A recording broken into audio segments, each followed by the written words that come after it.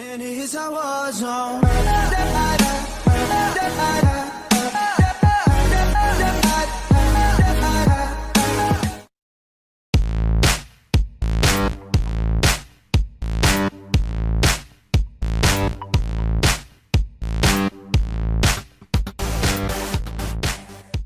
Kailyn Lowry wanted baby number 4 with ex-girlfriend, using baby daddy Chris' sperm.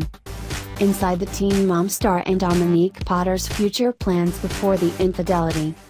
Kailyn Lowry planned a future with Dominique Potter during their 7-month relationship before the Teen Mom 2 star allegedly cheated with ex-husband Javi Marroquin. In an exclusive video interview with RadarOnline.com, Potter admitted they planned to raise children together. "We definitely talked about the future," Potter, 23, told Radar.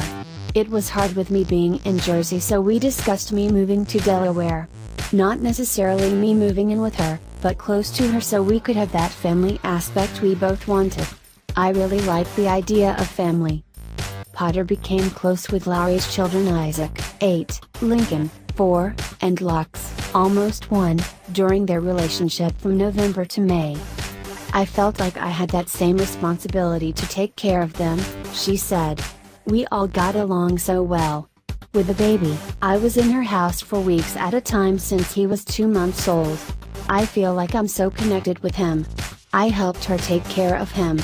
That's a strong connection I'll definitely miss." She would make comments, "My kid doesn't have a dad.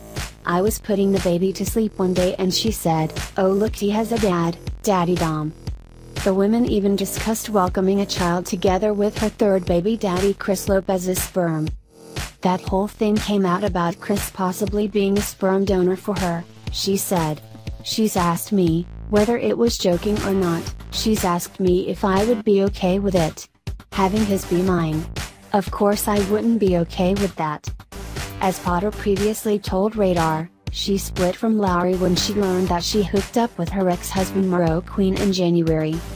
"She did cheat on me with Javi," Potter told Radar. "That was out of her own mouth. She said they hooked up. She said they even discussed hooking up. She said, 'I messed up, I effed up.' She hasn't tried to apologize. Jize.